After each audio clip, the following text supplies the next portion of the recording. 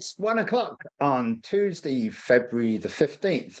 I'm your host, Pete Mouginis-Mark, and you are watching Science at SOEST. This whole series is intended to showcase some of the exciting new research being conducted at the School of Ocean and Earth Science and Technology at Manoa. That's SOEST. And we bring in both graduate students as well as postdocs, young scientists to tell us something about their exciting new research. And I'm really pleased to say today we have Nadya Moisseeva, who is from the Department of Atmospheric Sciences. Nadya is a specialist in the physics of aerosol transport and atmospheric phenomena. And today we're going to be talking about a topic which is close to my heart, tracking volcanic fog. And if any of you live on Oahu or on the Big Island and have allergies, you will certainly know a lot about fog because it's not very pleasant. So Nadya, welcome. I apologize if I've corrupted your last name. I will just call you Nadya. All good. Thanks for having me. Thank you very much for appearing on the show. And why don't you tell the audience a little bit, what do you do? Your specialty is atmospheric sciences, correct? That's correct. So I am a researcher with the fog measurement and prediction program at Manoa, and I've joined about 9 months ago, so not too long ago, after completing my doctoral work in atmospheric science. So I did that at the University of British Columbia in Canada. And my work now focuses on numerical and dispersion modeling with kind of a broad goal of improving air quality prediction in Hawaii and providing model guidance for hazard mitigation. Okay, and let's just back up a little bit. Maybe some of our viewers aren't familiar with the term fog. That's a good one. give us a more general public description of what is fog? Right. It's so fog is a bit of a Hawaiian slang actually, because it's a combination word, kind of joining volcanic and smog, but mostly in other places around the world, it's referred to as lace. So it's this haze that you see. It's in Hawaii, it's predominantly made up of sulfur dioxide and sulfate aerosols. Both of them are harmful pollutants, and they affect visibility, and they have impacts on human health. They have impacts on agriculture and vegetation. So they're not great. And so we try to model how they move in the atmosphere and how downwind communities might be impacted and to what extent. And so then, the state officials, the public, they can plan to protect themselves from fog and reduce the exposure. And so fog is directly associated with ongoing volcanic activity at Kilauea volcano? That's correct. So Kilauea volcano is pretty special in that it's been erupting near continuously for like 4 decades, so since 1983. And so it keeps putting out a substantial amount of emissions on a quite continuous basis. You can think about it, if you take the dirtiest producing plant in mainland US, it produces an order of magnitude more pollutants on a fairly regular basis. And it does so for a very long period of time. And so that's why we typically get fog fairly regularly in Hawaii. And obviously, people on the Big Island would suffer from fog more often than those of us here on Oahu. Is it island-wide? I suspect you'll tell us where some of the plumes will go. But we only get fog here in Honolulu infrequently. Is that just due to the volcano shutting off, or is it due to atmospheric air circulation? Yeah, so this is an excellent question. It's actually related to the predominant weather patterns that we get in Hawaii. So often we get what we call trade winds. And so those are the winds that go sort of from the east to the west, actually from the northeast to the southwest mostly. And it relates to this high pressure system that sits just to the north of Hawaii Islands, and it's responsible for these trade winds. And so we get this pattern quite a lot. So often the fog just kind of blows out from Kilauea into the ocean. Some of it gets recirculated back And we'll see that on some of the slides I'm going to show. But generally, things move left to right in the map, and most of it ends up over the ocean, and thankfully not over Oahu, where we have, lots of people living. So most of our population, so a lot more people. Lots of allergic people, yes. Well, True. For viewers watching on the mainland, maybe they aren't familiar, but I think your first slide will show just a little bit of the effects of this fog. So, Michael, if we could have the first slide, and tell us, Nadya, what is it we're looking at? It looks like two totally different localities. Unfortunately not. So that's the Kona coast on the Big Island on a clear day versus under fog conditions. And so this happens quite regularly, unfortunately, when we have volcanic activity.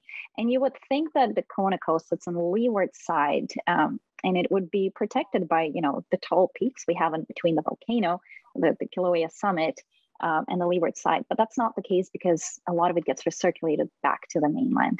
And so this haze that you see is actually sulfur dioxide, or SO2, and sulfate aerosols. And they create that, so they don't only create those health impacts, they also have, as you can tell, strong visibility effects. So it impacts aviation.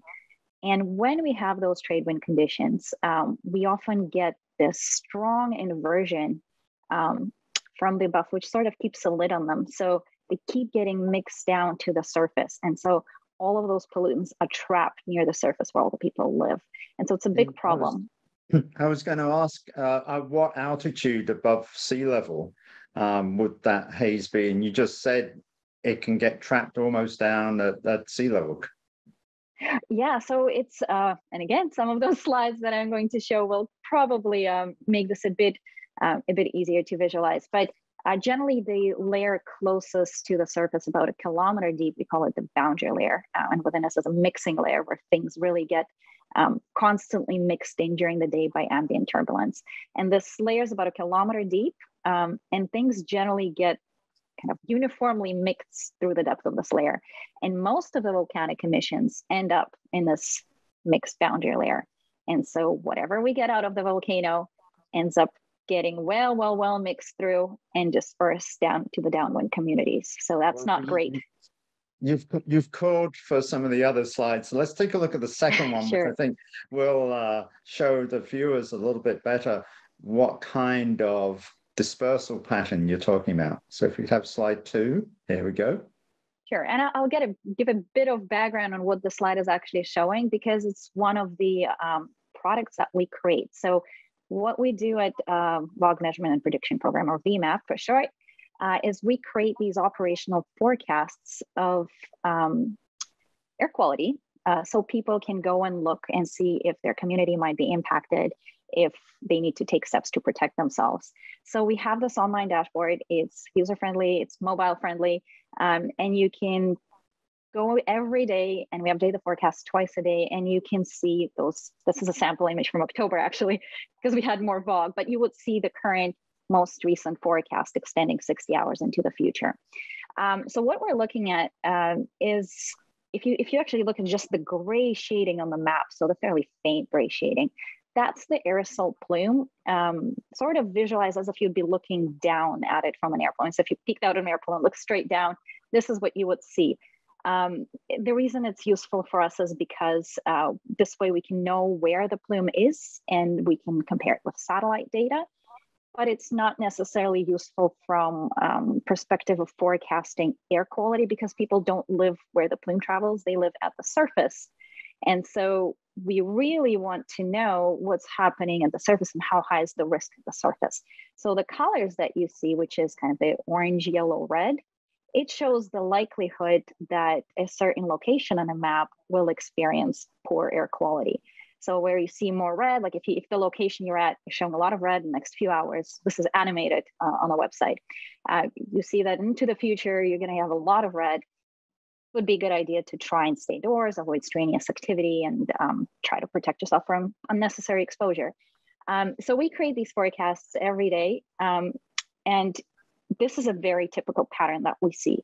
It does change based on ambient weather, of course, and the emission rates and all sorts of other conditions. But this unique pattern of things blowing from left to the right is very common. And you can see that as things get sort of emitted from that little volcano symbol on the big island, they get pushed a little bit around the tall peaks. So there's a bit of what we call island blocking. They go around the south point of the big island, and then they get recirculated back towards the leeward coast. We call them the Kona eddy. And unfortunately, that brings aged plume and all of those pollutants right back to the people of Kona. And so it's an unfortunate and a very persistent pattern in terms of air quality. And generally, once that unfortunate step happens, things often go off to the ocean, and then we're not as concerned about health impacts down there. Of course, this is what happens most of the time, but not all the time. Sometimes we get, Kona winds and things get turns towards the other islands, and then everybody gets impacted. But this is a fairly usual picture that you would see. Okay. So these maps are generated every 12 hours. What kind of data do you use to run the model? Is it atmospheric? Is it emission from Kilauea? What kinds of measurements need to be collected in order to run your model? Yeah, so this is, a good way to refer to it is not just a model, it's a modeling framework, because it requires a combination of models and combination of data sets. So kind of the most bulk chunks that we have in this framework is, first of all, we use a numerical weather prediction. So that's your meteorological weather forecasts that everybody's used to seeing. So we run our own weather model at UH Manoa, and we take those forecasts and then we use them in combination with information about the source, the emission rates, the vent behavior, the heat fluxes. We do plume rise modeling, and then we put it all together, and then we run a dispersion model using all of those kind of combined fields. And that's what gives us the forecast. To make it even more exciting, this is not a deterministic forecast. It's not just a model we run once. You can think of running the framework many, many times. So we run it 27 times to be precise. And then we look at the likelihood that something will occur. So by running it many, many times, we get more confidence about our results. So we change things a little bit and see how much impact they have in the forecast. And that's why we can create those probabilistic forecasts you see on a map, which tell you how likely it is that you're going to get fog at a certain location. I see. Okay. And I think the third slide would show a little bit about one of the probabilistic models. If we go to the third slide, there's three different images here. Explain to us what we're looking at on the left-hand panel. That looks like you've got the volcano at the bottom, and then all these gray paths are traced out. Is that your probabilistic estimate of where they would go? Not quite. This focuses on that one component of the framework, the plume rise modeling. And I'm a bit biased here because that's what I like. I love learning about buoyant plumes and how they interact with turbulence. So this is the piece that I bring to the program, where I can sort of use my background to help improve a piece of the framework. So if you recall, I mentioned that we use numerical weather prediction, and then we have all this information about the source conditions, and then we somehow take all of that information, combine, and then put it into dispersion model. And how we combine that information is very important. So I come from a background of wildfire smoke plume models. And if you look at that left-hand side panel, it's actually a simulation of an idealized wildfire. But it looks so awfully similar to the upper right-hand side image of Kilauea eruption that you can see that there's quite a bit of overlap. And the reason for that is because they're actually, the heat fluxes and the buoyancy that they generate is actually quite comparable in magnitude between volcanoes and wildfires. It's the same same type of an event. It's a natural hazard. It's not a campfire.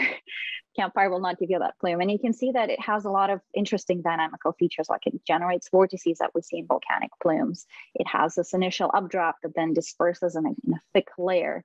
So there's quite a lot of overlap. Of course, there are differences, and the difference are that the source is it doesn't look the same at all. So the source is, yep. I would imagine that you would say that the plume rise component is one of the more important aspects of this whole endeavor.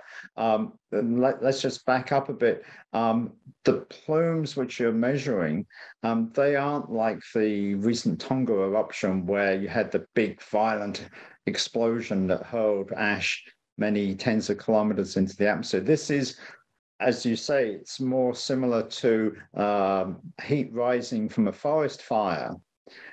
The energy comes from the thermal uplift as opposed to simply being thrown into the air by the volcano. Right. So if you have, jets forming, kind of a violent eruption, that would add an extra component that generally doesn't occur in wildfires. But if you're looking at activity sort of like the most recent eruption and the previous eruption after that, there is not a lot of initial, forced convection that happens above the vent. A lot of it is free convection that's just generated by the heat. That being said, the Tonga eruption, a lot of the plume modeling has very similar underlying equations between volcanoes and wildfires. It used to not be the case, and it's not because the volcano modeling was wrong, it's because the wildfires weren't catching on. They only really became a big thing recently. So they were approached more like smokestacks before. But when people realize, climate change, wildfires are going to keep happening and big mega fires are happening, they're actually quite similar. They can penetrate, they go into the stratosphere. Practically, we can see traces of them all the way up. They can circulate the planet multiple times. So depending on the scale of event you're looking at, there are similarities. For the kind of eruptions we typically have, they're a good proxy, but the source conditions are different. It's too bad you weren't here in mid-2018 when there was a really big eruption down near Kapoho on Kilauea. I was in the field at the time and was seeing these great big thermals, and there was even lightning storms and things like that, simply because the heat from the lava on the surface was creating its own weather patterns. But presumably your models could take care of that as well as eruptions at the summit. Exactly. So essentially, when we have something with that amount of heat, it's not like the surrounding surface. It will generate its own weather. It will generate its own updraft. And the strength of that updraft really depends on the strength of the heat. So how much energy is going into the plume. So I think if we go back to slide 3, you can talk a little bit about the heat coming off of the lava lake at Halemaumau, right? So the nice thing why I really love modeling fog plumes is, unlike fires, they don't run away from you. They don't move with the wind. Like the source doesn't run away. It doesn't succumb to fire suppression efforts. You don't have to worry about fuel types and soil moisture. So you can really get down to, you can really constrain the problem. And it's very important because the reason why I even study plume rise is because you can think about it as if you make an error of about, say, 10 meters to 100 meters, predicting that vertical rise, for downwind dispersion, that means errors of tens of hundreds of kilometers. And that's because often in the atmosphere, winds just don't blow in the same direction. So near the surface, they could blow in one direction, higher up, they can blow in another. And also different atmospheric layers behave differently. So the mixing is going to be different. So that error has a lot of impact. And so if you just improve this one piece of the modeling framework, you have a lot of potential to improving overall accuracy. And so when you have very well constrained source conditions, and you have all these scientists from USGS, from HVO, setting up camp essentially around the summit and measuring and observing all of this, and there's so much expertise and there's so much detail in the measurements, you can really focus on the problem you're trying to solve. So it's much easier to model volcanic plumes because you have better input data for it. And USGS is US Geological Survey. That's and correct. HVO is the Hawaiian Volcano Observatory. Yeah, okay. So we collaborate with them a lot. We rely a lot on their expertise on emission rates, on the behavior. So one of the things they do is they operate that thermal camera, which gives us that detailed image of the source condition. So we can always see what the volcano is doing and adjust our model to reflect that. Now, I think you have techniques to sort of ground test some of the plume height measurements. You have on the fourth slide, I think you're making some measurements of either variations of optical density or aerosols. If we go to the fourth slide, maybe you can tell us a little bit what we're seeing. The instruments presumably on the left-hand side, and then an impressive color diagram on the right. Yes, so that's one of our one of the directions we're taking is with instrumentation as well. So what we're trying to do is understand a little bit better of what is happening in the vertical and atmosphere. So how does this mixed layer where the pollutants are trapped, how does it change throughout the day? How does it grow and how is it decreasing? So we recently acquired this really cool new instrument. This is a LiDAR ceilometer, and we've set it up in Pahala. So you can see us setting it up with a lot of help from the Department of Health. And it allows us to collect data every minute. So here I'm just showing a sample plot from one day. This is February 2nd, so fairly recent. And you can see the level of detail it provides to us about the mixed layer growth. So we generally now can tell that, it stayed below 1,000 meters on that day. We can see where the clouds are. So the blue scatter points are clouds at various levels. We know which altitudes those clouds are. We can see how, the thermal activity dies down for the night. So because this is an UTC time, the night is where all the blue is near the surface. So you can see that the winds change and the backscatter intensity, which is what we're actually measuring, it decreases because the turbulence dies down. So the mixing regime changes at night. We can actually see precipitation. So if you look kind of near 3 a.m. UTC, you see a lot of red, and that's the LiDAR actually catching raindrops. So it can tell us about precipitation events, and all of that has a lot of implications for actually figuring out both the physics and the chemistry of how VOG behaves in atmosphere. So all of that has great potential to improve our forecasts.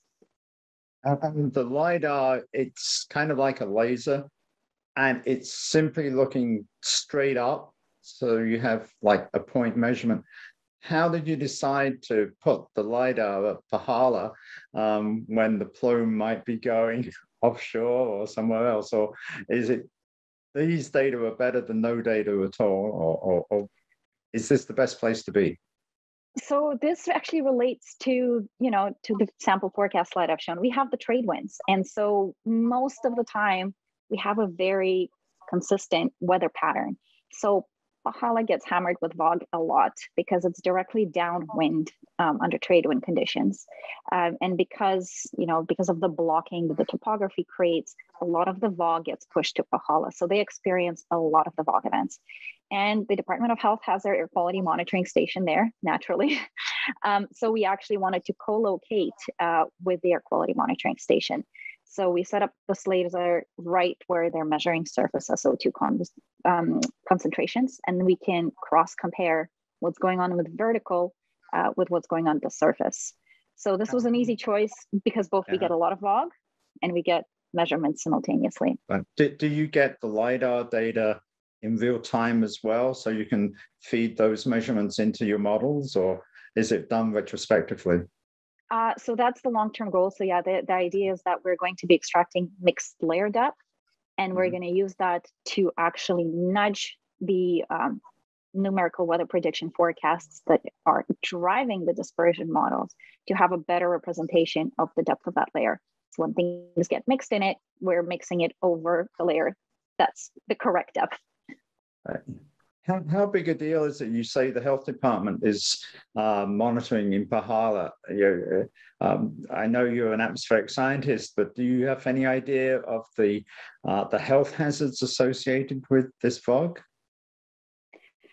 Yeah, so unfortunately, it is an air pollutant, and unfortunately, it does cause distress, especially for sensitive individuals. So people with asthma, children. Essentially, it acidifies when you inhale it. It acidifies your respiratory tract, so it's very irritating.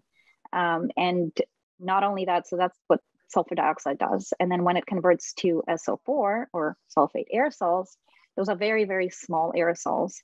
So they can actually be inhaled very deep and they go all the way into your lungs and once again cause damage there. They're also hygroscopic aerosols, so they tend to kind of react with water in the atmosphere. So when we have like a typical trade wind conditions, roughly 70% humidity, you get a mixture, so that mixes with water and it becomes like 30% sulfuric acid, which is battery acid, and water. And so you're inhaling battery acid. As you can imagine, it's definitely not good for you. And so unfortunately, we see like hospitalization spike during fog events. And similar to other pollution episodes, they spike for all sorts of reasons. So it's not just people with respiratory issues coming in, it just makes everything worse. So we definitely see that reflect in hospital admissions. Right. I think in the final slide, you've got a few computer renditions of some of your plume predictions. Let's take a look at that, Nadya.